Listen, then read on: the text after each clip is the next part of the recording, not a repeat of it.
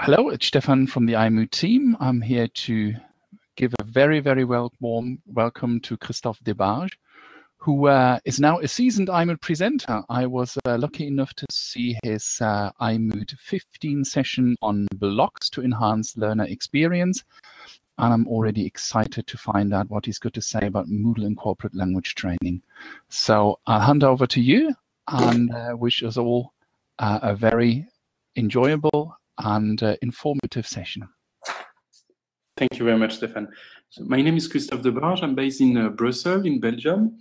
I'm from France, the northern part of France, so not too far from Belgium. I've been working in various contexts, mainly teaching French for a while, and then I switched to the learning management.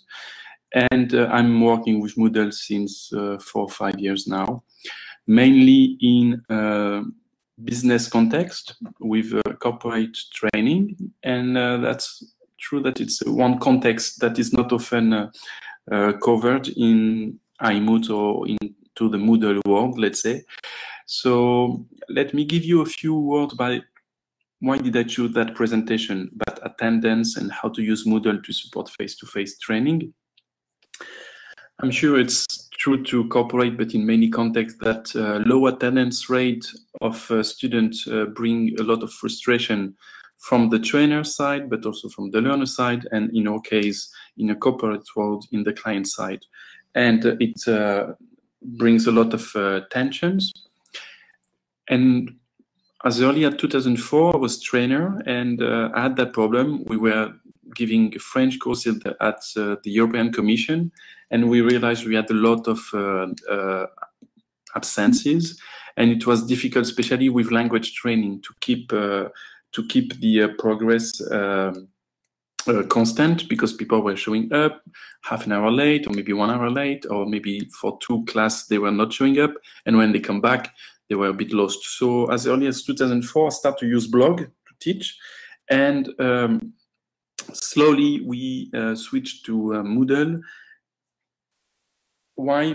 To face mainly this challenge, low attendance rate, also lack of time to prepare courses, because the adult learners, they are really busy with their work, they are really busy with their family life, and they don't have time to commit to their training, which can be different. I'm sure, Carlos, if you provide courses at the Royal Conservatory of Music, the people might be more invested in their training. And also here the trouble in language training in a corporate context, that the language training is not often the priority on the agenda. And the investment is also quite limited sometimes by the learners.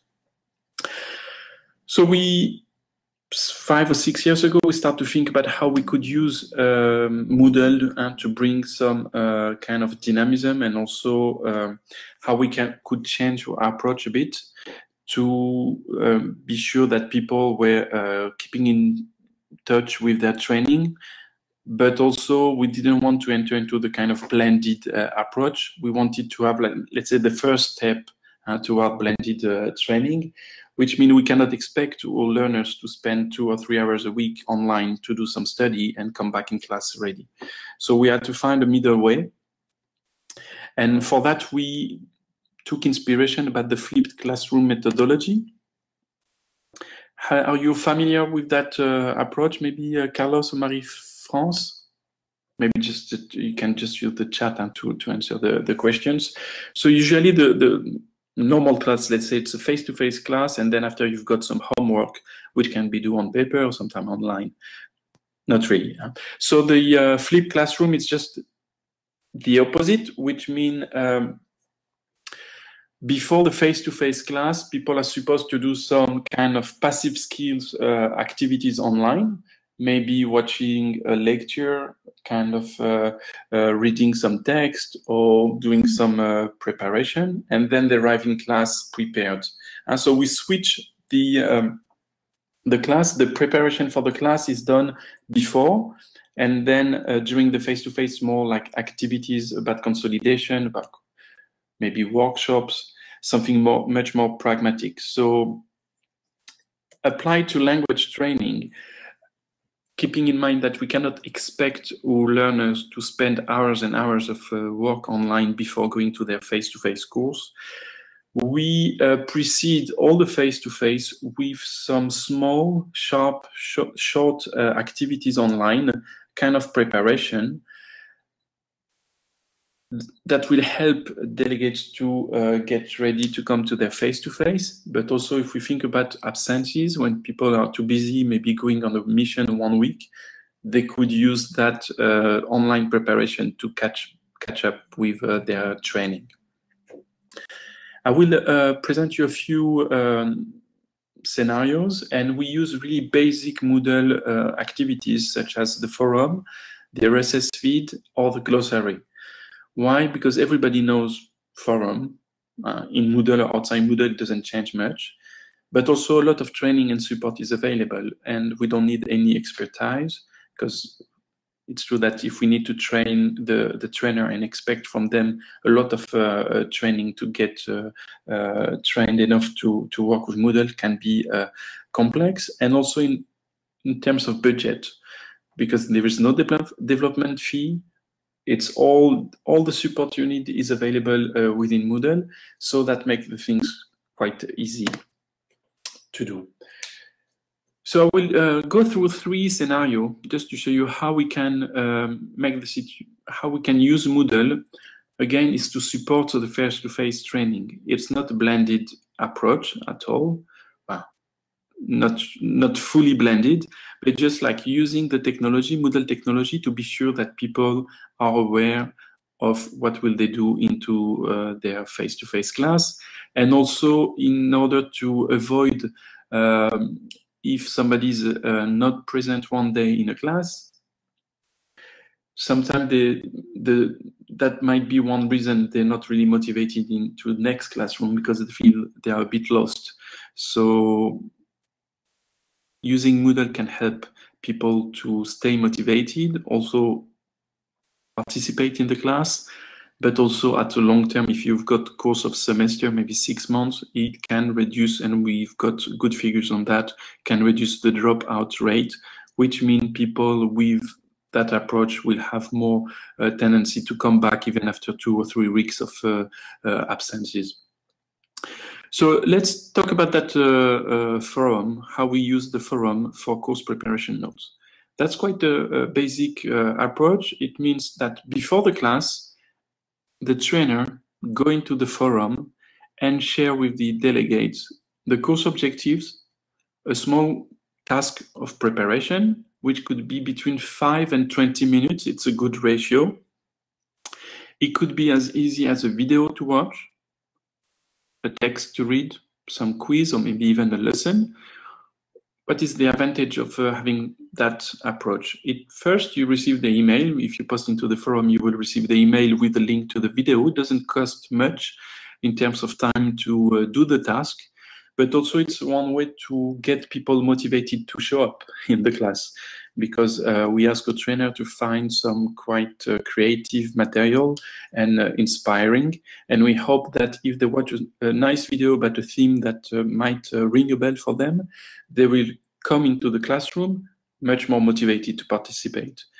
And also for people maybe a bit shy to speak in a foreign language, it will, especially if you're providing lessons to, let's say, management people that are often the boss in their own language, but when they start to learn to talk into a foreign language, they lose control of their skills, and they start to be a bit less confident in their communication skills. So if they can prepare, they will be much more willing to participate in the classroom. So basically the trainer, before the classroom, maybe 2 or 3 days before the classroom, post the prep email with the course objective, the task, and maybe some recommendation for the class. Then comes the face-to-face class, just normal face-to-face class, and there is nothing different that you need to do. And after the class, you can still give some homework, which could be online via Moodle, or could be just paper-based if you're using a book. We realized that with that email sent before each lesson, people really arrived in class at least they know exactly what will be done during the day, so they are at least more willing to participate. And also, you will see that for the attendance, if it's a long term, that helps people to keep motivated, because basically they remember they have a class this week. Sometimes it can be as easy as that, because they've got busy schedule. Having that mail saying, "Oh yeah, I've got class tomorrow. I need to prepare and not to forget to arrive earlier in the office." So the forum, easy to use, and for the trainer, it's not really different of what they are doing, because they need to prepare their class anyway. So the only difference now is that they need to post it into the forum. So it's really one click. The second scenario, it's still to use the forum, but maybe here a bit differently. It's to use it afterward. Why? Because we are dealing with course of 10 or 12 people, and every week there are 1 or 2 or 3 people absent, and they want to keep track with their training. So we used to just waiting that the delegate send a mail to the trainer, maybe asking a question. And here we've got a much more proactive approach. So after each lesson, there is a post into the forum with course note. It could be as easy as a picture of the board. You know, sometimes trainers, they don't have time, they're rushing from one course to another. So with the smartphone we've got now, the quality of the picture is quite good. So you could just take the picture of the board, maybe writing a few key examples and offering some consolidation activity. Again, that's quite good for people who are in class, because they've got their notes, but also it reduces the dropout rate a lot, because people who were absent, they know what has been covered during the class. They don't have any excuse saying, "Oh yeah, I was feeling lost." And we realized that this scenario, if it's combined with scenario 1, it's even more efficient, which means before the class, you receive a mail with a preparation task, and after the class, you receive a small mail with the course note, which could be just a picture and maybe some text with key examples.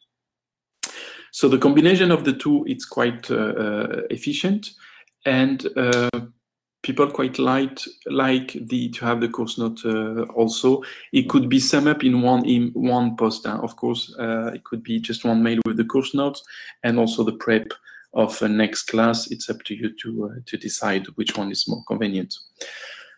The third scenario is to use still the forum, but here for a weekly collaborative preparation task. And here we really want to make people feel obliged to come, not because they like you as a trainer, but because their colleague are doing some preparation and they want to feel committed to their colleagues, so they will show up much more. So basically, you cannot expect to have everybody every week to prepare something online, but what we are using, and we think it's working quite well, it's every week somebody is in charge of one task online. It could be as easy as preparing a small debate. We're dealing with language training. But we are using also that in a legal context where we teach legal English. And what's done, it's more about case study, for example. So you can be really creative with that. But the important thing is to have one learner as a moderator, which means every week somebody is in charge of the training. So you will choose a text, maybe a small video, and you will ask a question to his colleague online. Again, should be between 5 and 20 minutes, the task for the other learners. And then during the class, you can focus on active skills and maybe starting the discussions, asking the moderator why he chose that topics, asking why he chose that video, and launch the discussion with that.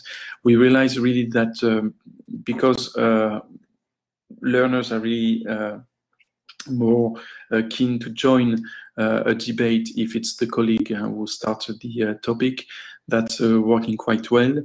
Again, the limitation is not to be too exigent and not ask the delegate to spend too much time preparing. Every week, 5 to 20 minutes, that's all you can get into a corporate context. People don't have time to do much more. Do you Mary, do you teach also, or do you use Moodle in a professional context, in corporate world, or is it also in more university or school?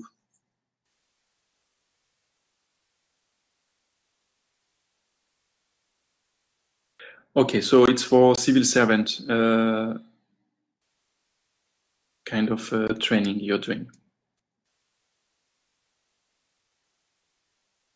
Okay. Actually, we use that in the context of the European Commission and Parliament when we deliver training and to people really quite busy people, and it worked really well. They were quite receptive. The only trouble we had at the beginning of that people were it was quite new for them, and they were thinking it would be like a really blended or e-learning course. Then after a while, they realized that it's just really having a platform to support their face-to-face.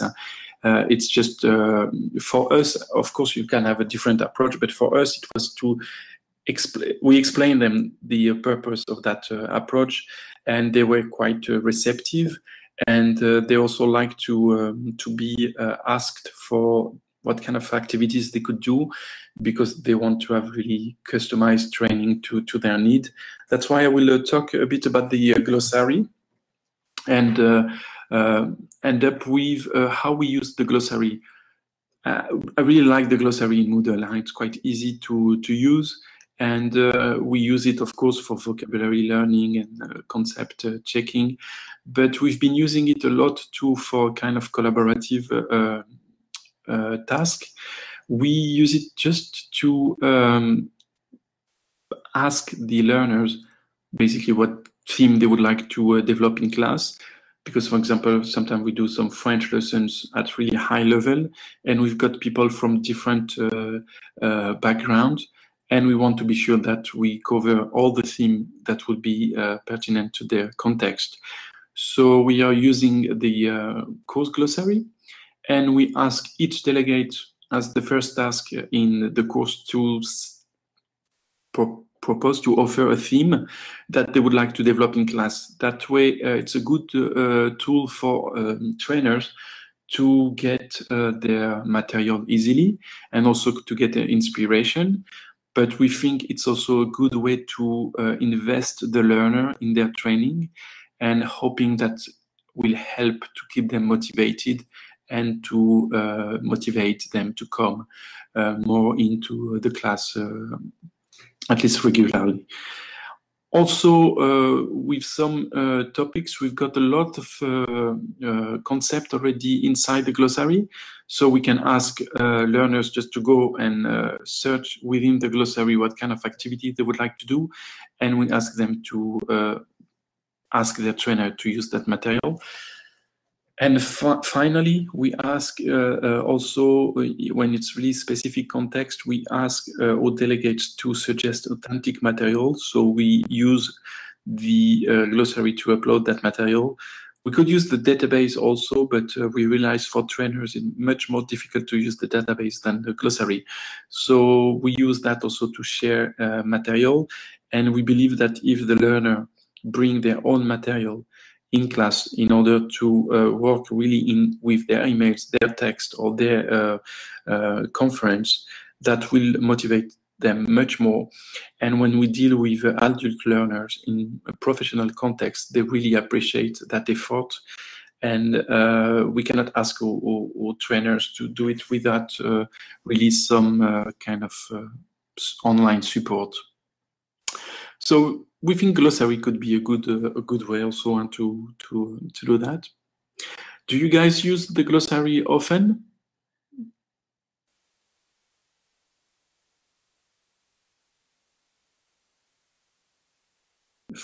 For more creative stuff, or for like the basic vocabulary or concept?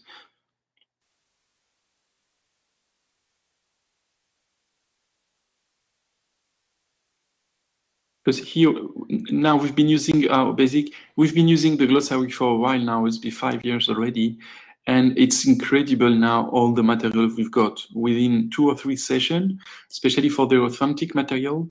We ask all the time the,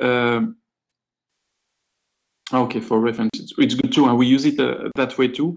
But to build a kind of database of content, activity, or suggestions of learners, it's wonderful, because now, every time we've got a new trainer, we've got 4 or 5 glossaries to give them access to. Sometimes they don't want to share it with their learners, that's fine, but at least they've got some reference material where they can go and pick up authentic material. Or for activity, we use, of course, we do language training. So role play is quite an important element. And it's not always easy for trainers to get inspiration or maybe to have time to prepare role plays. And we've got some... Yeah, of course, that's what we do. Huh? We use the glossary, the course glossary, and then we share it with for a global site glossary. So there are 2 options. Either we do a global site glossary, so everybody can have access through the glossary thanks to the block. What's the name of the block again? Random glossary entry, which means in each course, I will add a screenshot into the presentation space that we can have a look. But basically, they've got access to the glossary within their course, and they can click on the button all entry, and they can have access to the main glossary. But also what we do sometimes, if we've got one trainer for legal English, we will give him the backup of the glossary from another course. That way will be shared only with his students. And also he can work with it as he wants. And that way we don't touch also before we moderate all the material, because that's all one issue we could have with giving access to everybody to the main glossary. If we allow them to add their own entry, sometimes you can have suggestions that are not really appropriate, or you could have like authentic material which is maybe sensitive to share with everybody. That's why we try to always have like one local glossary for a trainer. We give him all the material we've got that has been moderated already, and then at the end of this session we check all the new entry he has made, and if they are fitting our expectations, we add them into the main glossary and into the backup, which means next trainer coming will benefit from this. And also that's also good because sometimes trainers, they are not really willing to share some material, and we can do some, we can tell them, okay, could you maybe in the 10 activities suggest share 2 or 3 of us, and you keep the priority on the others. So it's a way also to keep control.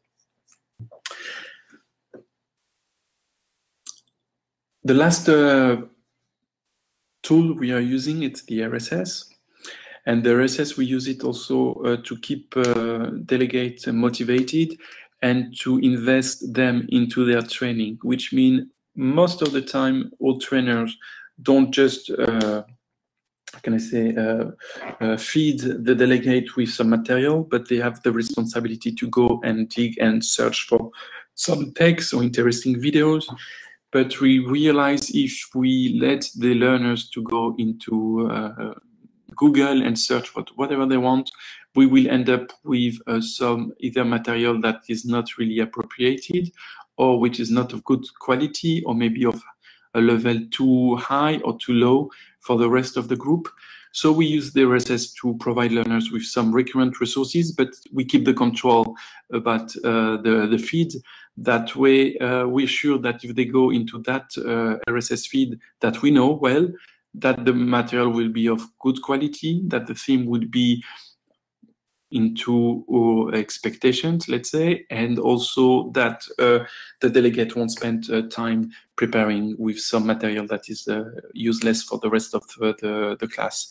So a lot of time, every week, there is one delegate in charge of searching the RSS feed.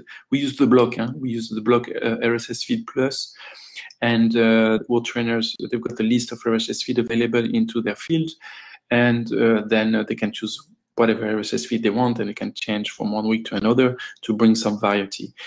How we increase the attendance using the RSS? Because you put responsibility into the learner, And also the other colleagues, they know that one colleague will present into the classroom. So, you know, when they are in their office and when they're thinking, oh, should I go to the class today or not? They had the reminder that the colleague is presenting a topic that might interest them. So it's one way to put a carrot instead of, I forgot how we say the bâton in English, but anyway, it's a way to help them get motivation. A stick, exactly, because we realize the stick is not always enough, but having a nice topic and also making the training convivial and imply all your colleagues can make the difference. Do you have any question with the three scenario I presented with the forum and also a kind of creative way of using the forum and the glossary? You can use the chat or put your mic on. It's up to you.